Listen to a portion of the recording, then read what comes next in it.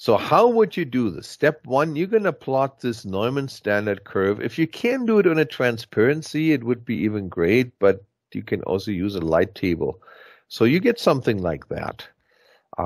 Here is my basic standard Neumann curve. This one is electronically prepared. Looks exactly like that. Okay. Now you need to use exactly the same size graph paper and plot your pumping test data. Something like that. So I've prepared the graph paper supposed to be the same, some kind of a well, observation well 1, OW, and this is all the data I get. And you can see there is that curve part, and then it's somewhat flat, and then there's another curve part. So must make sure that these two fit the same graph paper. Right, now comes a matching game. And the matching game using the Neumann method is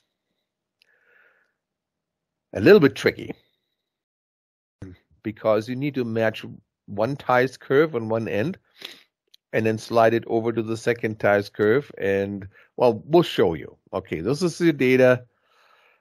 And you match the early drawdown, this part of the curve first. So you're going to slide over your Neumann curve that you have created.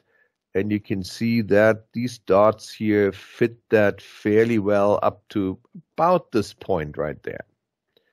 So this is a good match. And now comes the tricky part. Are you done? Do you put your pinprick down? Not yet. Because now what you need to do is after you match the early drawdown first, you need to see if the late drawdown matches as well. How do you do this? Well, I do not know how long this line will go on. This is the problem. There is a standard graph. It shows the flat line goes from here to there, and then it starts to deviate. But in real life, on my pumping data, this could be this long, or it could be way shorter. I do not know. So this is just a standard graph that Neumann came up with. Therefore, you need to slide those things back and forth. Let me explain how this is done, right? What you need to do next is to slide that, once you get this match here, to slide the paper to the left without moving it vertically. You need to keep it precisely horizontal. You cannot tilt it. You cannot move it vertically. So you slide it carefully over in this direction, completely horizontal, not vertical, until you get that line into focus and see if it matches as well. Do not move vertically. That's very important. So keep those things parallel. So I moved it over there, and it looks like I have, at least for this portion here, somewhat of a match. What if I don't get a good match? Then I move it a little bit vertically and move it back and forth. And basically, I'm doing this back and forth until I get a good match for both graphs, the early drawdown and the late drawdown. And it means I need to make some compromises sometimes. No, I cannot move it vertical while I'm sliding it back and forth. So we're moving it back and forth and trying to match both graphs as good as we can, which is sometimes really, really difficult to do, right? If the match is off, adjust vertically a little bit, then move back horizontal and see if the first match is still good. If this is off now, you need to adjust it again and move it back. You're just basically sliding back and forth, and find a position where you, when you slide it, both the end and the beginning are matching okay. You can slide it then only horizontally. Right? So move back and forth. early and late drawdown have the best match by only moving horizontally without any more vertical adjustments. Kind of back and forth. Are you done yet? No. This is just the beginning. We now have those two graph papers in position. Make sure they don't move anymore, at least not vertically. They still need to be able to move horizontally. All right. Now we need to extract the data and calculate a little bit. So here is what we're doing is once we have the match figured out, we're going to slide it back to the early drawdown first. I'm going to slide it back to the early drawdown first. No longer move it vertical, only horizontal. Okay. So we park this one right there. And we note where it takes off right there, where it takes off and goes into the beta area. So for my graph, it's around that part is where it takes off. So somewhere between this line and the one above it. So this is where it moves into the beta system. Now let's zoom in a little bit more so you can see it. That's my takeoff point right there. That which deviates from the Theis curve. This is my 0.1 beta, and this is my 0.01 beta, and now I'm going to estimate where this one about sits. Somewhere around here. Okay. 0.05-ish, something like that. Right between those two. Well, it's a little bit closer to that. But here's my 0.1 line. And there's my 0.01 line. So we need to kind of split the difference between the two. See how it best would fit. It's a little bit over the 0.5 line.